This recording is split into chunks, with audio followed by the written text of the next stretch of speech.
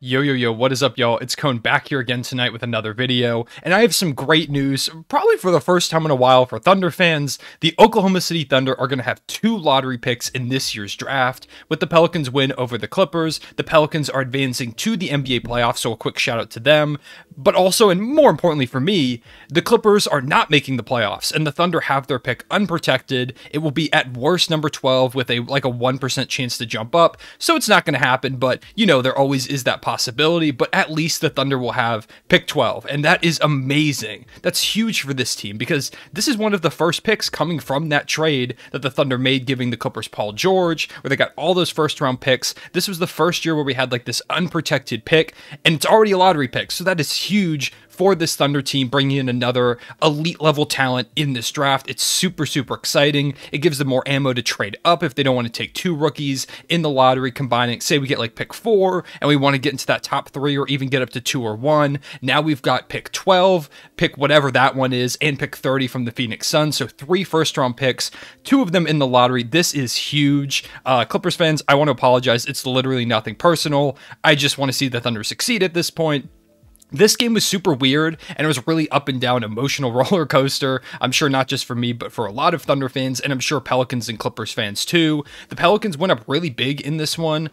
They were up by like 16, and they were up by around 10 at half. And then the Clippers outscored them by 20 points in the third quarter, 38-18 to have this double-digit lead heading into the fourth. And then the Pelicans outscored them by 14 in the fourth to win by 4 points. It was a crazy, ridiculous game. Ingram started off super hot, then lost all ability to really score the basketball, and then he kind of picked it back up later. CJ McCollum started to take over. Larry Nance Jr. looked like Dennis Rodman out there.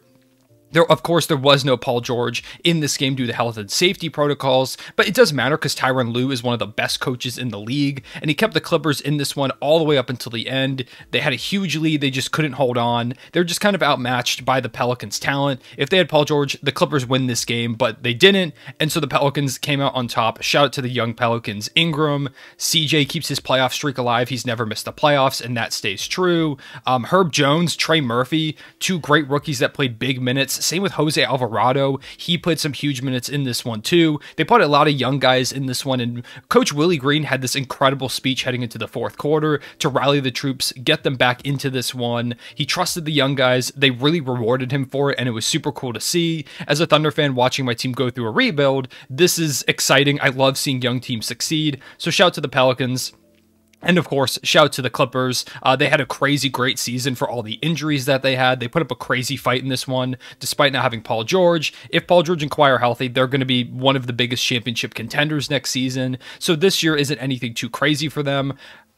Thunder get an extra lottery pick. I'm super stoked about this. There's so many different possibilities we can use with it. It's just really amazing, giving us just that small little extra chance. And now even if the Thunder's pick falls, because the lowest it can fall is about 8, so even if it somehow falls to 8, that means that the Clippers pick kind of gives us some ammo to move up, or at least we have 8 and 12 in the literal worst case scenario. Having picks 8 and 12 in the draft is a pretty great worst case scenario. So this is just huge for the rebuild. I am super ecstatic. It's been a weird season. Of course, the Thunder, they're like tanking, but not losing as much games as other teams, so they didn't get a top 3 pick odds. And last year we had the 4th overall odds and fell to 6. So the lottery wasn't kind. We had a chance to have 2 top 5 picks in last year's draft. If the Rockets fell, they did not. And so the Thunder only had pick 6 last year in that lottery. So it's not been a really lucky time to be a Thunder fan. So finally getting some good news, getting some love from the draft gods. Hopefully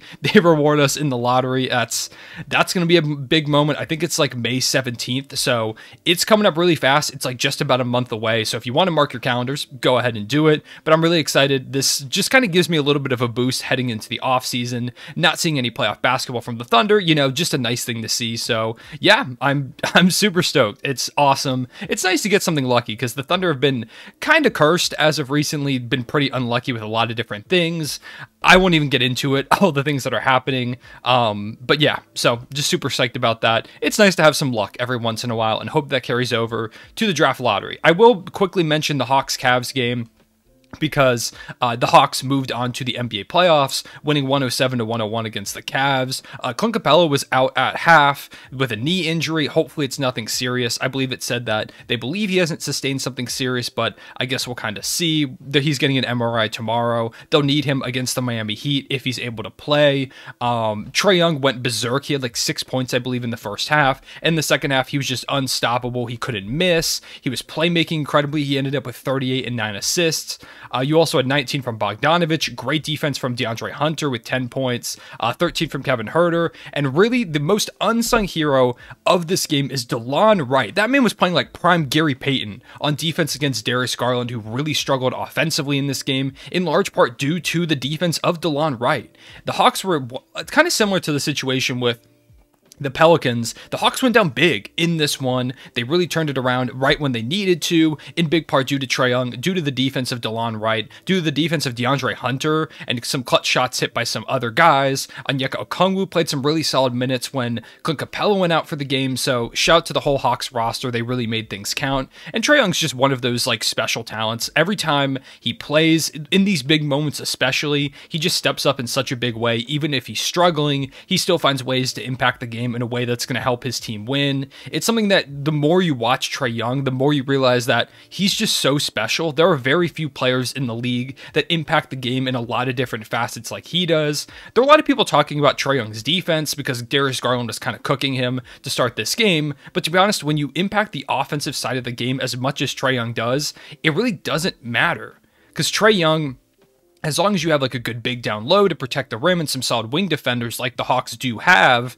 it's going to be fine, because Trae Young's going to give up some points every now and again, but he's also going to hit like 4 30-foot bombs from the logo, shimmy, and then wave goodbye to the home crowd. Like, Trae Young's going to do all of that in the game. Who cares if he can't play great defense? Trae is a special talent, so shout to him. He was phenomenal.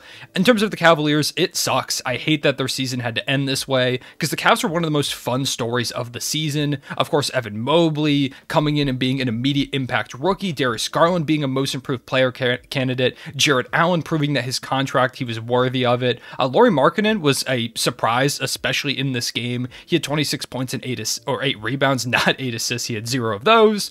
Not a great passer, Lauri Markkanen, but overall he was phenomenal in this game for them. He was their best and most consistent scorer. They had the injuries to Ricky Rubio, Colin Sexton this season, so they didn't have either of those guys.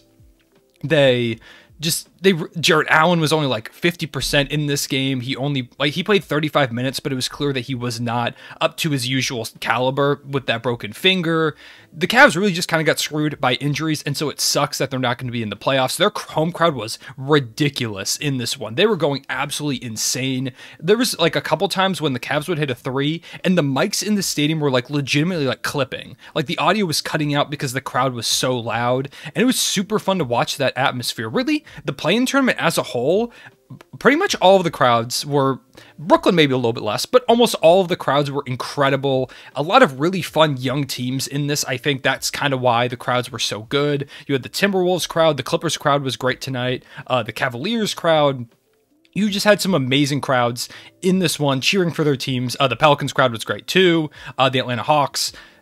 It was just a really nice like fan environment, and I think really as a whole the play-in tournament went super well. Most of these games were super fun, especially these two tonight. Those first 2 games were phenomenal as well. We saw a lot of great matchups. We saw a lot of fun moments, some young stars emerging and continuing to emerge, showing what they're made of, and that really is kind of what the play-in tournament is about, giving teams that might not have a chance to get into the playoffs otherwise getting in, which is exactly what both the Hawks and the Pelicans did. I don't believe we've had a 7 and 8 seed make it in yet from the play-in tournament. I'm trying to remember who made it in last year. No, the Celtics and Wizards made it in. So that happened in the Eastern Conference. But in 3 out of 4 play-in tournament like brackets we've seen in the last like couple years, it's been a 9 and a 7 seed that have made it in. So teams are taking advantage of it. It's cool to see these young teams that have like this hype around them. They're fun. They're really hungry to make it into the playoffs, getting this opportunity. I don't think the Pelicans or Hawks win in the first round. I think the Hawks give the Heat maybe a little bit of a series depending on if John Collins and Clint Capella get healthier. But overall, I don't expect either team to win. But even still, it's a really fun and nice environment for these young teams to kind of get some experience. Of course, the Hawks have already been to the Eastern Conference Finals, so a little less so for them. But especially in terms of like the Pelicans, getting that chance to, for those young guys like Herb Jones, Jose Alvarado, Trey Murphy, getting that chance to kind of go through, learn a little bit about themselves in this context, grow, and then be ready for maybe a leap next season. It could be huge for them. So overall, I think the play-in tournament was a super fun success. Over the past couple years, I've really become a fan of it after being someone who was in favor of it, but was kind of iffy on it. I am completely sold. The play-in tournament's awesome, but that's all I have to say on these games. I appreciate y'all watching. Let me know in the comment section below what you thought of the play-in tournament and these games as a whole. If you made it to this point in the video, say shout out or like pray to the lottery gods. Drop that in the comment section below for me to give me some luck heading into the draft lottery for the Thunder. But for right now, I will see y'all later. I appreciate you watching. Real one, say it back.